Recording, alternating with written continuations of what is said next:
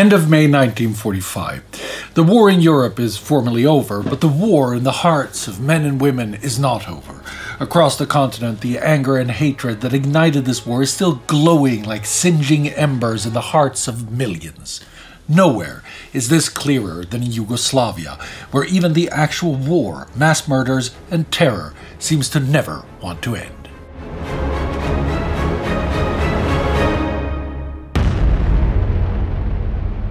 This is episode 134 of War Against Humanity, a series of World War II in real time. I'm Spartacus Olsson. It's been a while since we paid a visit to Yugoslavia in this series. Before we dive in again, I'll recap a couple of things I spoke about last time that set the scene for today's episode. If you want the full detail of the situation immediately before this episode begins, I suggest you go back and watch the episode number 113 from September last year. As I covered in that video, in June 1944, the British brokered an agreement between the Yugoslav government in exile led by Prime Minister Ivan Subasic and loyal to King Peter II and Josip Tito's partisan movement, the National Committee of the Liberation of Yugoslavia, the NKOJ.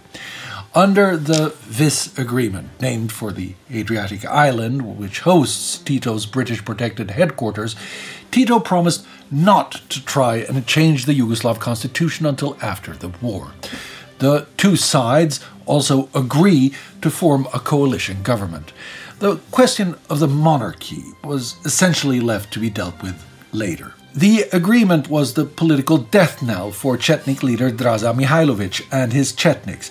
Mihailovic collaborated off and on with the Axis. Also, the British hope that by courting Tito, they will retain some influence in post-war Yugoslavia.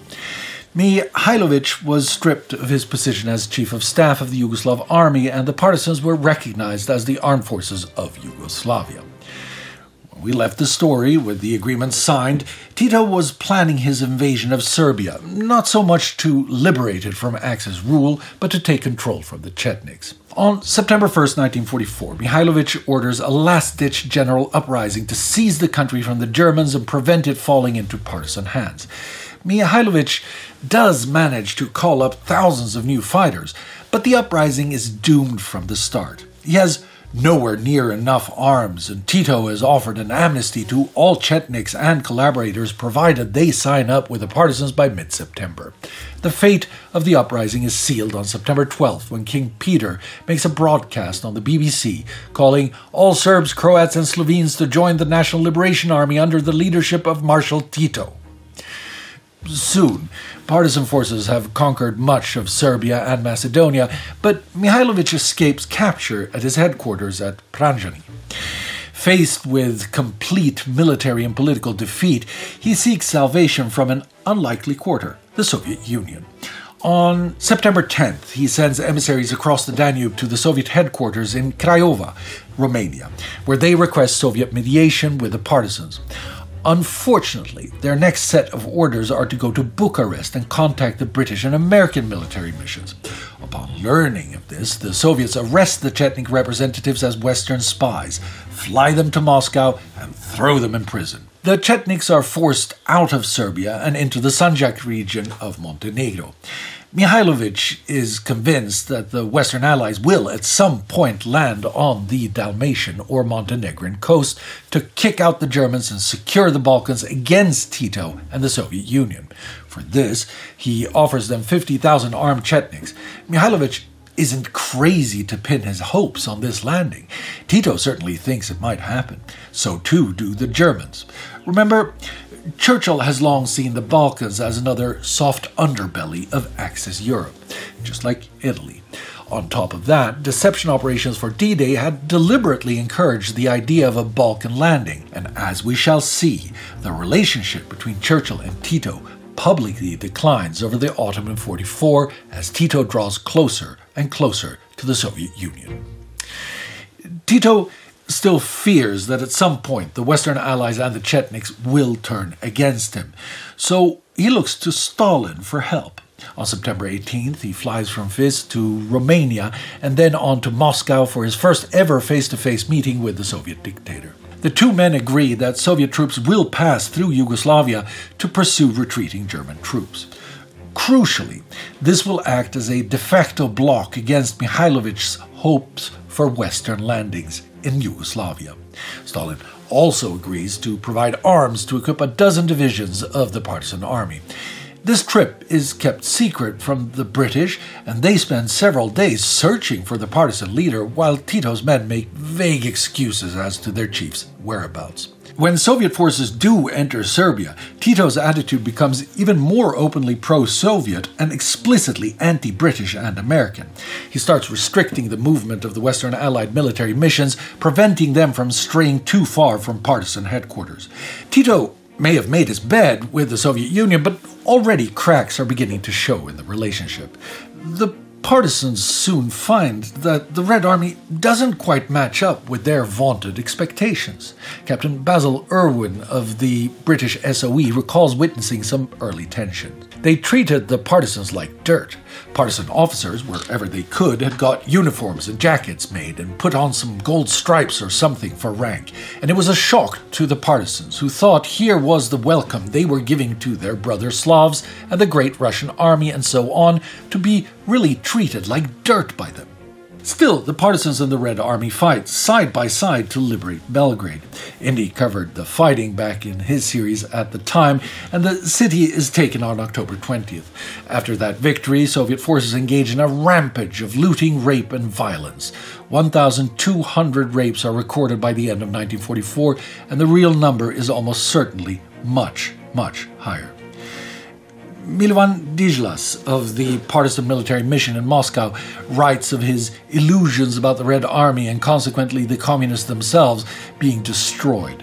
I covered that whole episode along with the issues of sexual violence by the European Allied and Axis forces in a recent War Against Humanity special, which you should watch for a more detailed examination of such things. Across the border, the liberation of Belgrade is followed shortly by the liberation of the Albanian capital, Tirana. Albania, of course, was not part of the pre-war Yugoslavia, but the histories of the two countries are entwined. Here, Enver Hoxha's national liberation movement has assumed the role of a provisional government of Albania, with Hoxha as prime minister and chief of staff of the army. Hoxha promises democracy and free elections, but as we shall see, these are proved mostly hollow. By the end of October, the Partisans have cleared most of the south of the country, and Hoxha sends his forces to assault the capital, Tirana. The fighting is fierce, but Hoxha's forces are supported by the Allied Balkan Air Force and take the city on November 17th. The remaining German defenders retreat to Shkodër, close to the border with Montenegro.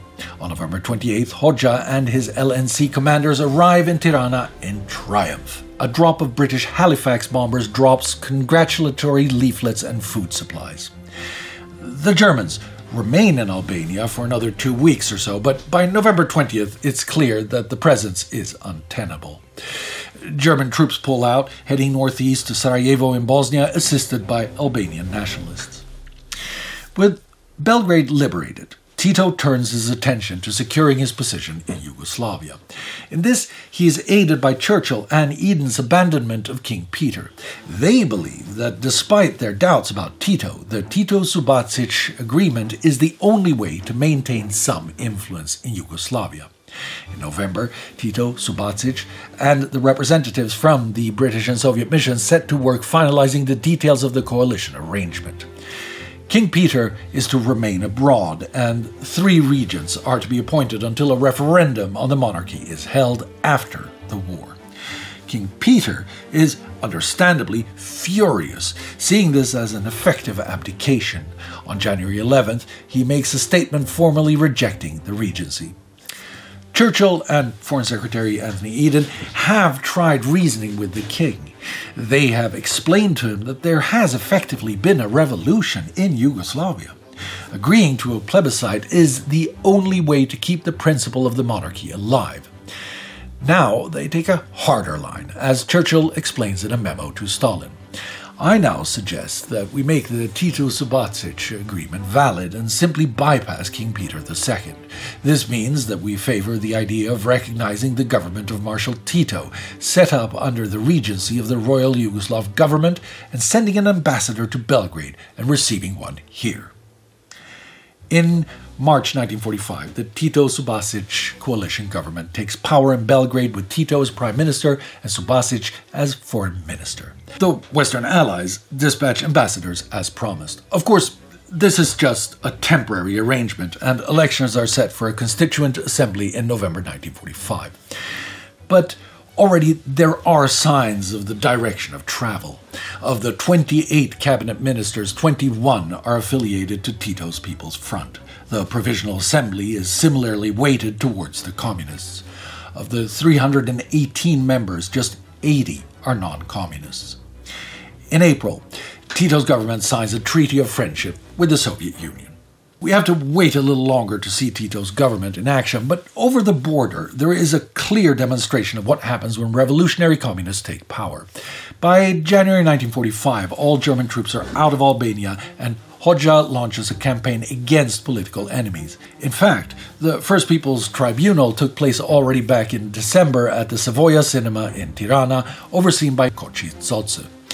At first, the show trials and executions are directed against genuine war criminals and maintain at least some degree of legal due process according to British observers.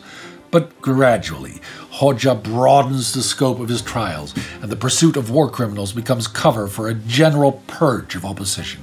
In practice, that means anyone who opposes Hoxha's fusion of Stalinism and Albanian nationalism. Hoxha begins by attacking the Catholic Church. Beginning in 1945, he closes down Catholic schools, associations, and newspapers. Churches and chapels are closed or destroyed, as are seminaries and orphanages. Bishops are imprisoned, executed, or sentenced to forced labor. Others flee the country. The party's historians write the Catholic Church out of the story of Albanian nationalism. Behind the front lines in Yugoslavia, Tito decides to wipe out once and for all the remaining Chetnik. Mihailovic has marshaled his forces together in northern Bosnia in preparation for a guerrilla war against the communists. From there, he and a force of a few thousand men set out on a long march through Herzegovina towards Serbia. All through this journey, they are harassed by the partisans and suffer casualties to desertion and disease. On May 10th comes the final battle. The partisans manage to ambush the Chetniks as they cross the Yetseritsa River. Trapped by the steep-sided river gorge, the Chetniks are exposed to partisan air power and artillery. The battle is a foregone conclusion, and within a couple of days the Chetniks are destroyed along with most of their weapons and their archives. Mihailovic himself manages to escape with a small group and is protected in the mountains by sympathetic villagers. The partisans go on the hunt. They're determined to put Mihailovic on trial.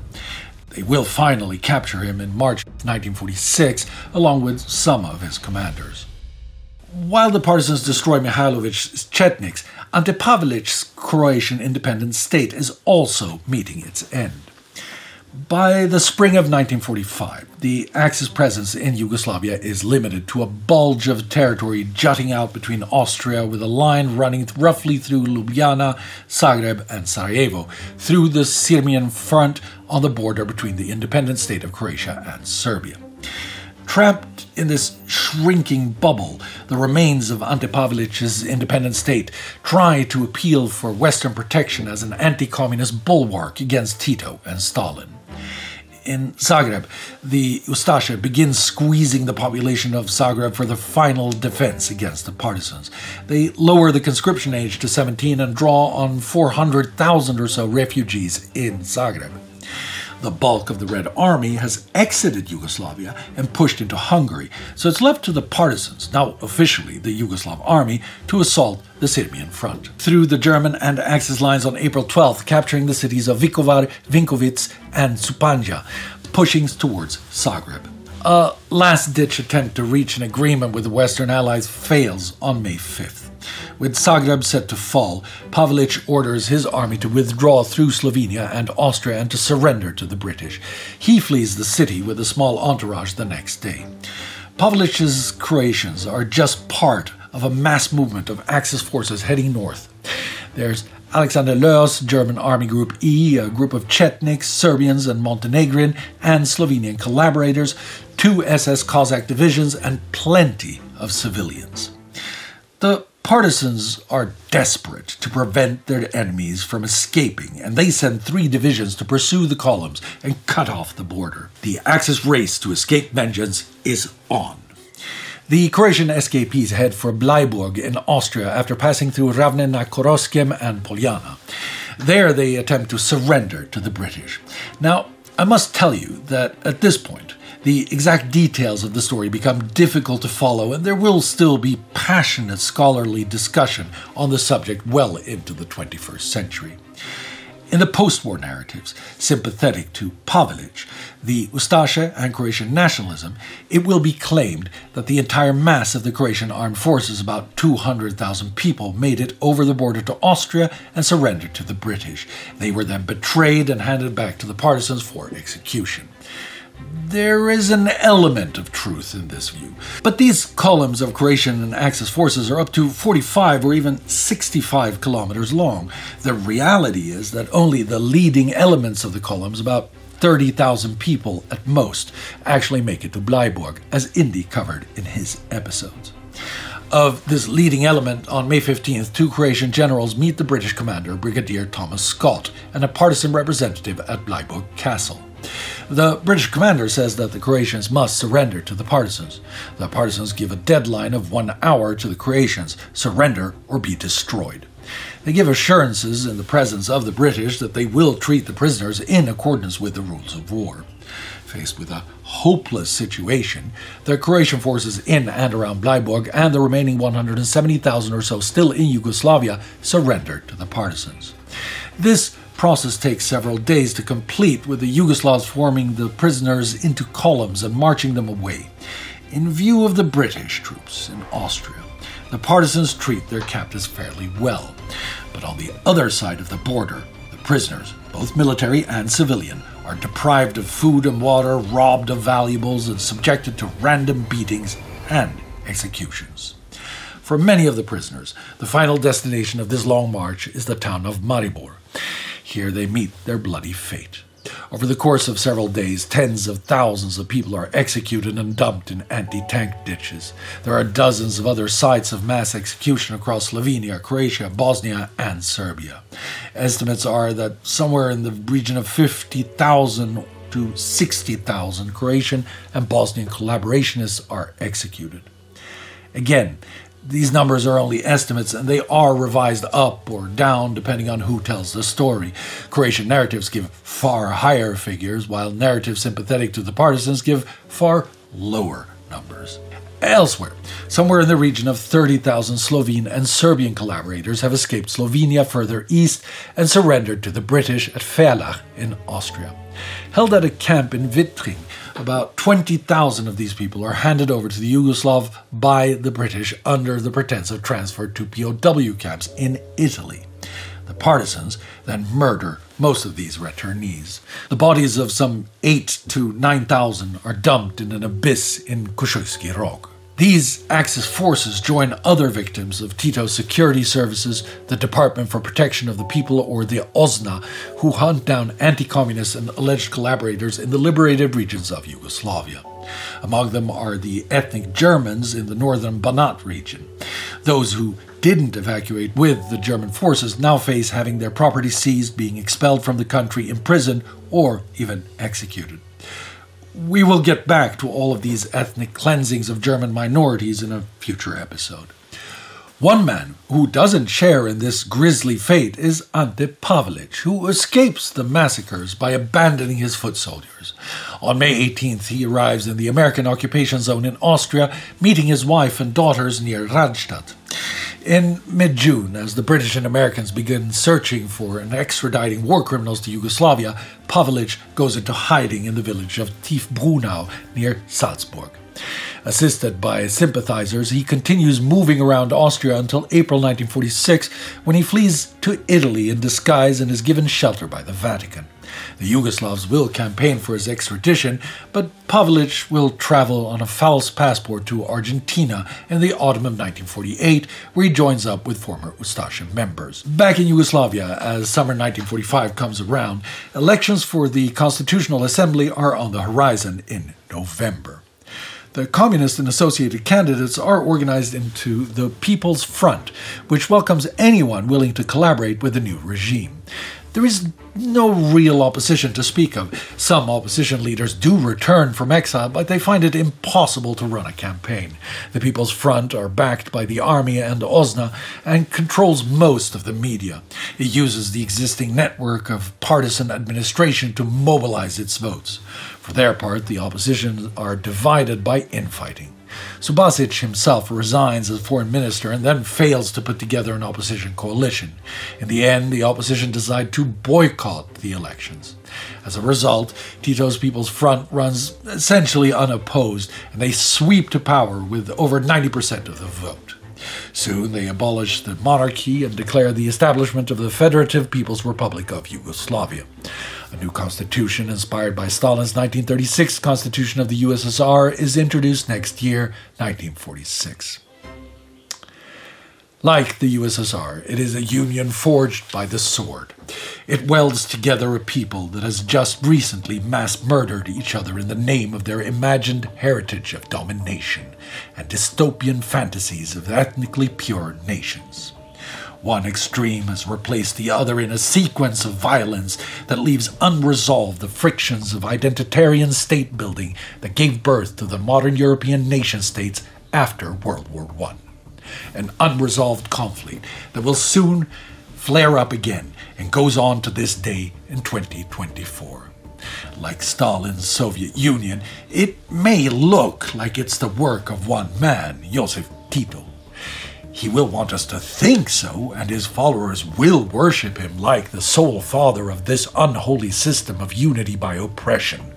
Like with all autocratic and totalitarian leaders, this is a lie. These men did not create these unions. These men were not the flame that new nations were forged in. These men were neither the beginning nor the end of a terrible story of strife, suffering, and death. They were nothing more than figureheads for the fearful hatred in the hearts of millions who embraced extremism to get what they wanted, a place of suffering for their perceived enemies.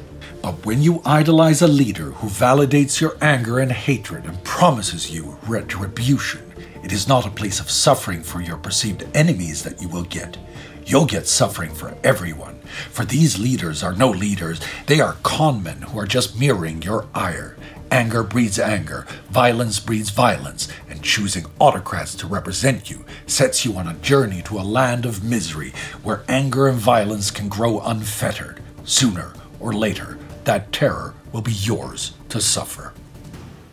Never forget.